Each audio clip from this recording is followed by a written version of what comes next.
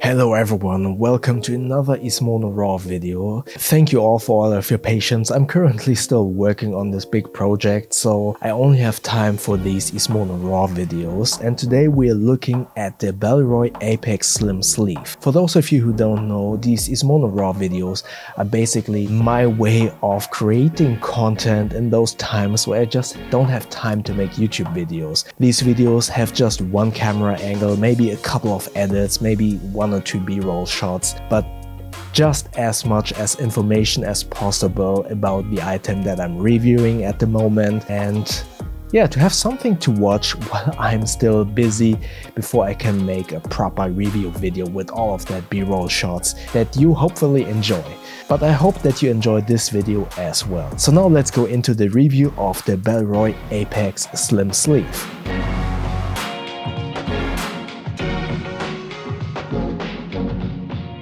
Alright, welcome to this ISMONO RAW review of the Bellroy Apex Slim Sleeve in the pepper blue colorway.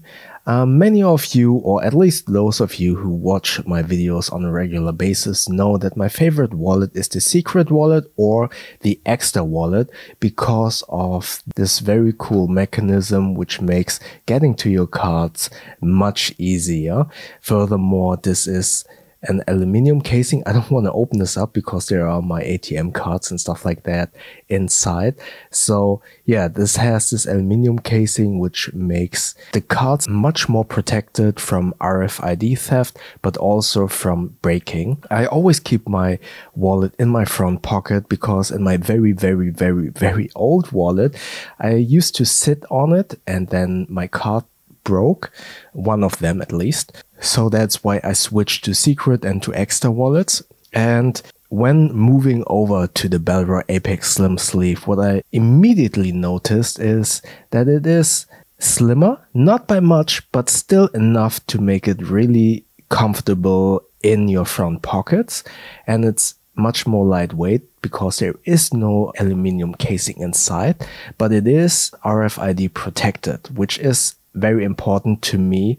Alright, now going inside this Apex Slim Sleeve wallet, you can tell this is the blue version, pepper outside, blue inside. You don't have that many slots in here. This is like the extra wallet. This is supposed to be a slim and minimalist wallet. So you have two slots in the front for your most needed cards. I actually had 5 cards on this side and 3 cards on this side together with the bills, to which I come in a second.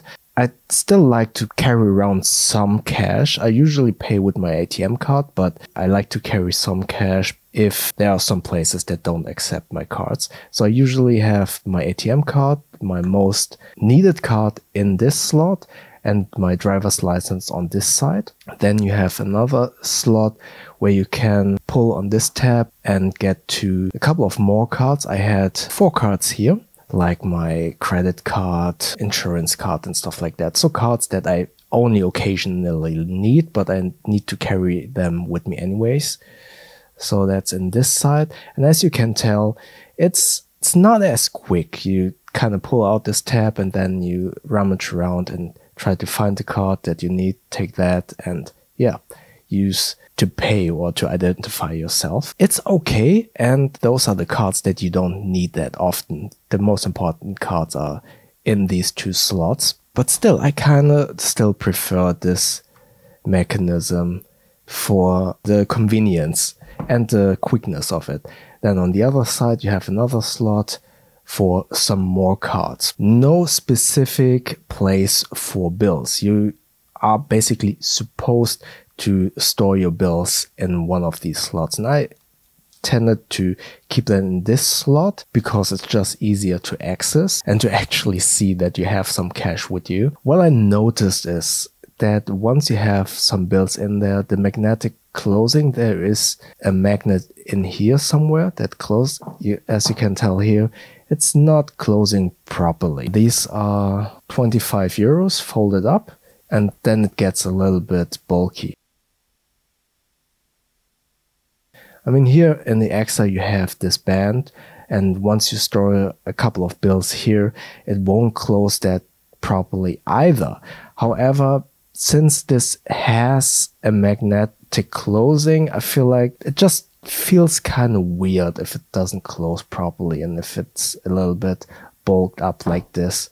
It's just an aesthetic thing. It's nothing major where you can say like, okay, that's a reason why I won't buy this, but it's definitely something to keep in mind. If you carry around a lot of bills, then a slim wallet isn't for you anyways. Then a billfold or something like that would be better suited for you. But if you only carry a couple of bills with you, then I guess this is fine. From a construction standpoint, I have been using this for about a month now, and I was kind of worried, or in the beginning I was thinking about if these kind of seams, I think this is glued or heat bonded or something like that, if these would actually like tear apart or fray apart at some point, or if this would kind of cut into itself after some years. After my use, nothing happened. This holds up pretty well, but I'm not sure. I'm pretty confident with Bellroy's production quality, durability, and all of the materials that I'm using, so I wouldn't really worry about it too much. But yeah, it's still something that the first time I unpacked it, I wondered if this would get loose at some point, or if I wouldn't be very careful or keep like getting my cards out and then fiddle it in, then trying to fit it in again. I don't know if this would break or tear at some point. Not really sure about that, but for now I'm pretty happy with the build quality and it's holding up. As I mentioned, almost a month I have been using this, and I feel like this will age very nicely and look great. I mean, this is a slim wallet. There's not that much that I can tell about it. You can fit a lot of cards in here. So I have 5 on this side now, 3 on this side. Keep in mind, if you have like a credit card with raised numbers on it, those count as 2 cards from my experience. But if you don't have cards with raised numbers, then you can fit at least 8 cards in here and then a couple of bills. Will I keep using this? As you can tell, I already switched all my cards back here. I mean, obviously for the video I switched to these blank cards for privacy reasons, but besides that I will go back to the extra wallet because I just like that mechanism much better. However, just having this very slim and lightweight wallet for the last few weeks, I can see that this is great. This is a great wallet if you don't need this mechanism, if you don't carry that many bills with you. I think this is a great wallet that I can highly recommend. It just feels like nothing in your pocket. And yeah, from my experience with Bellroy, what they're making, I think their build quality is great. And this is the only thing that I would worry a little bit over many years, but not from a short-term perspective. So yeah, if you're looking for a slim wallet for 8 cards, you don't carry that many bills, you don't want this fancy quote-unquote mechanism, then I can recommend the Bellroy Apex Slim Wallet. Alright, thank you so much for watching this ISMONO RAW video. I admit it was a little bit all over the place. This is just a review of a very simple slim sleeve for just a couple of cards, not that much to it. I was rambling a little bit, so thank you for watching until this point. And yeah, I would love to know from you, what's your favorite wallet at the moment?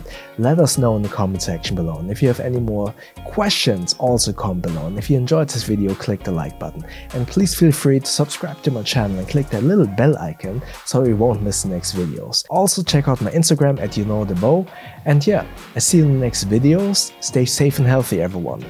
Thank you very much.